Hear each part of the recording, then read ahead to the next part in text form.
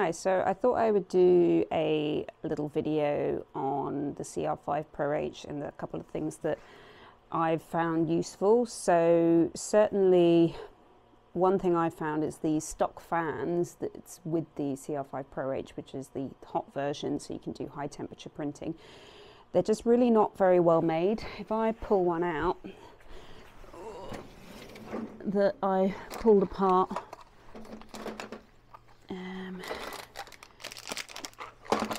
yeah, so if I show you on this, so I had a problem the amount of times I was getting clogs on this, because the actual cooling area is only that central bit.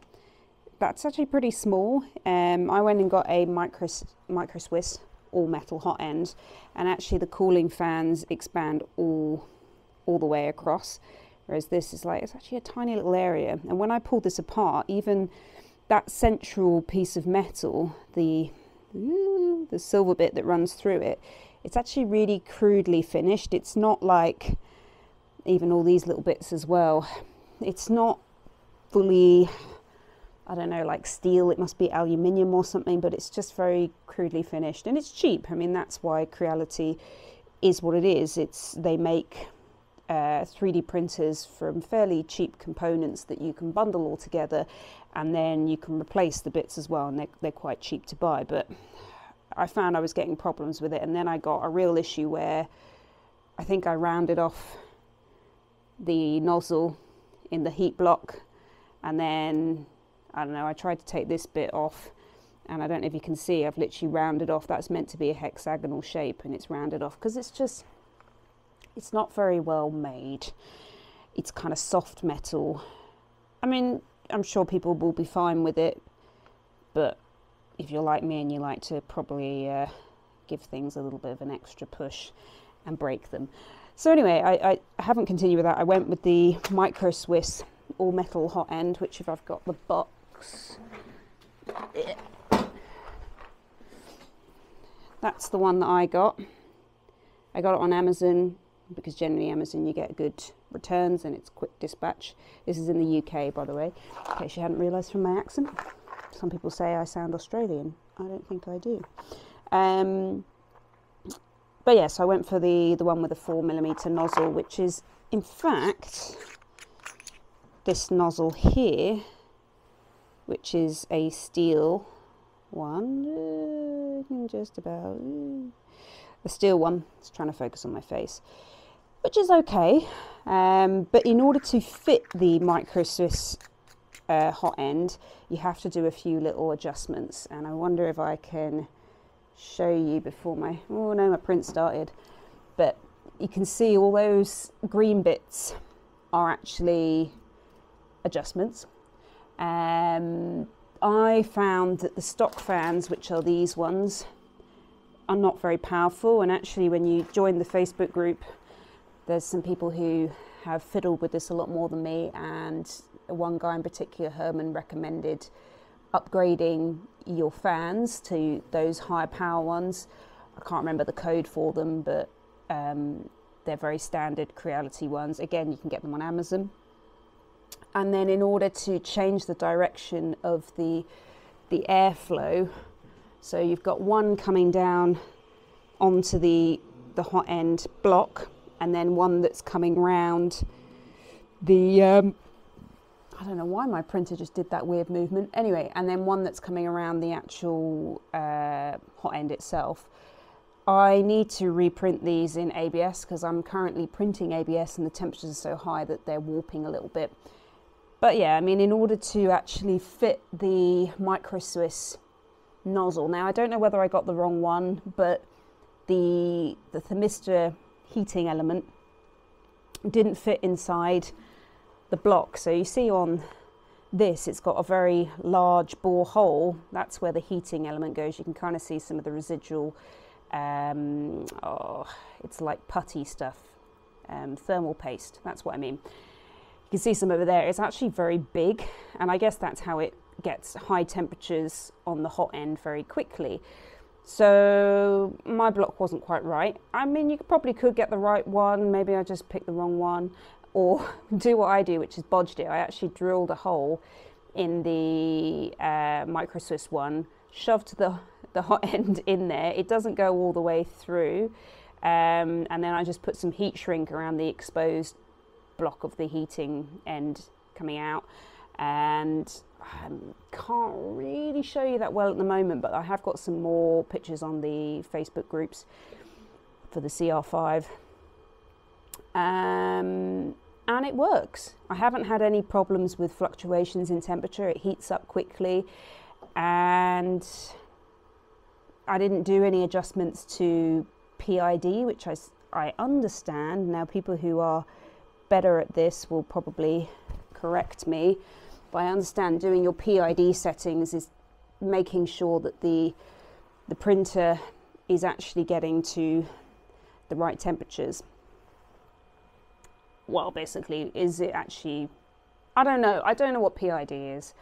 But anyway, you could Google that if you wanted to. But I didn't adjust any of that, and I instantly had a big improvement in the clogging. I was finding I was getting really issues with clogging in the nozzle, so that improved. Probably part of that is probably my temperature settings and things might have been a bit off, but it did improve. And then I took it one step further and got one of these bad boys. So the diamondback nozzles. Whoa, my camera's gone AWOL. It's gone crazy. Diamondback nozzles. I'm just storing my steel hot end from the microswiss in there. Again, a very good hot end, but honestly, if you want to take this printer to the next level, get yourself one of these. I think it was about £100 on Amazon. It came from America, actually, is where they're made, and it actually came really quickly in the UK. And what they've done is they've put a diamond tip. I obviously can't show you because it's in the printer, but there's a diamond, it's like micro bits of diamond that's been molten together to make a tip to the nozzle, which means that it is incredibly strong. Like, they do videos on their sales marketing where they take like a Dremel cutting blade to it and like, you know, and all the other nozzles wear down, even the steel. Even the diamond tip will shatter, but the, sorry, not the diamond tip, the ruby tip, that right, the ruby tip will shatter. There you go, you can go, it's made in the USA. And yeah, when they did it with the diamond tip, it goes really red and not much happens. So it is legit, it's expensive, but they market it that it will be the only nozzle that you'll ever need. I don't get any sponsorship from any of these people. You probably can tell as I'm hashing my way through it. But it is great. I have not had clogging since I put it in. So whether that's because it's a smoother finish to the inside of the nozzle, or the diamond in there, just its properties are such that the filament just doesn't create deposits or burn, or I don't know, they probably got all the jargon about it, but it is the number one thing that's made the biggest difference to this printer, aside from hot end assembly. So microswiss, all metal hot end. Upgrade the fans and get your fan shrouds. There is 3D Colts designs for those fan shrouds. I had to modify it a little bit just to fit my dodgy sticking the thermistor outside the block malarkey, but you could do it yourself easily. And get yourself one of the diamondback nozzles. The other thing that I got, which I thought was quite cool as well, is I got these on Amazon. So the CR5 bed is a very strange size. I think it's, I can't remember off the top of my head, but it's around 300 millimeters, whatever. And if you want to buy a new glass plate, it's expensive. Why you would need to, I wouldn't bother. I mean, even if the surface, you know, kind of dotting on the glass plate comes off, which I have scratched it off by accident, you can flip the plate over, use that side, or you just get the occasional slight marking on the underside of your prints. But this stuff is PEI plates, so it's got a textured PEI surface on that side, which I haven't yet used, and then it's got this kind of like vinyl effect kind of stuff here, but it's very smooth. I've got another one here that I haven't yet used. This one, look at that, shiny. I think a lot of people in the Bamboo Labs use these a lot, And you get them for, I think it was about like 15, 20 quid or something on AliExpress. It comes within, I think it takes about 10 days. It's nuts how quickly they can send these things through. That's to the UK. And it comes with a magnetic base, which sits on the bed, and it sticks really nicely. You can see it's gotten very hot with the higher bed temperatures that I'm using, and therefore it's kind of slipped a bit. Now, some people have cut the boards or the plates to fit the exact size of the printer, but actually I found when you've got these plates on the printer, in all honesty, like, they overhang a little bit, but you can still close the door, and it's quite nice when you're pulling these off the bed. You have a bit that isn't hot, so you can literally take it off.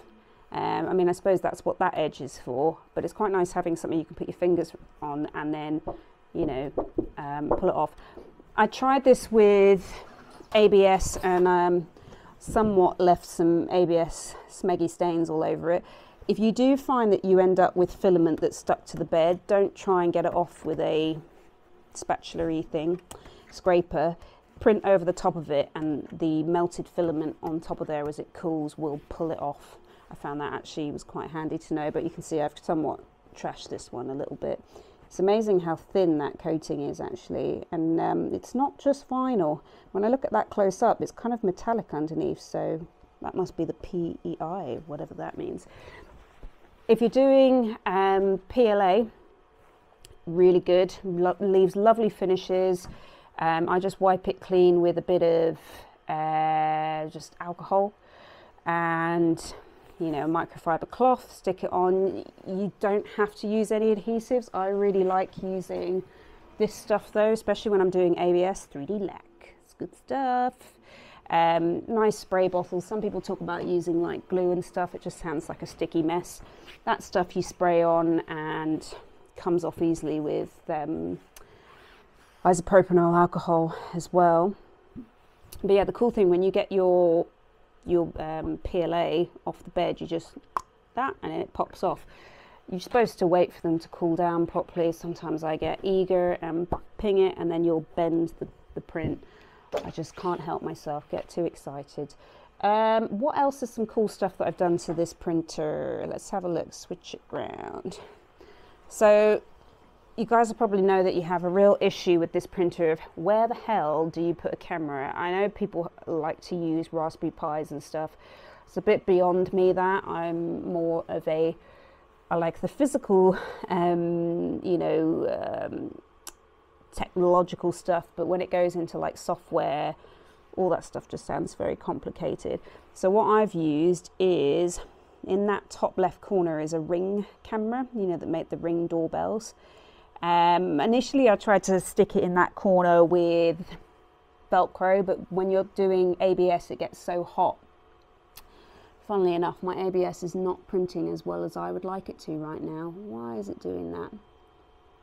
I'm going to have to restart that. It's just being a bit of an arse. Sometimes I find that with this machine. One time I will set the Z offset and it's perfect, and then I literally go to the next print and it's not quite right.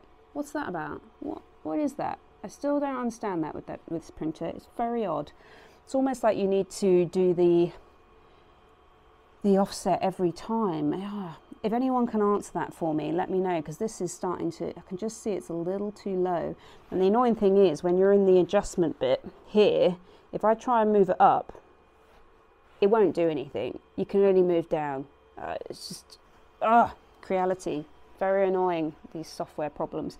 Anyway, so I put the Ring camera on top of a little selfie stick. So it's propped up there, because yeah, with the Velcro, it gets so warm in there with ABS, it just melted off and would fall off. You can't really see the first layer of short prints, but it's quite handy later on, and then I can look at it on my phone. Other stuff that I did, I put some little heat sinks on the stepper motors. I've got some cable tensioners. They're printed in ABS. You print them in PLA again, they just break or get too hot and break. So that's a nice way to tension the cable there. anything else that I've done? So when I got the printer, the guy who'd owned it previously cut holes in here and here, which meant that you could access into the board when you're flashing it, the firmware and stuff. So that's actually quite handy.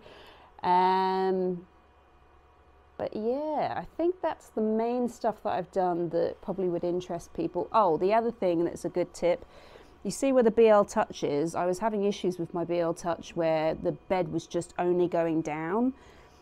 If that ever happens to you, just check your connector to the BL Touch is actually connected, because sometimes it comes loose. And what I've done is put a bit of hot glue on the connection as well.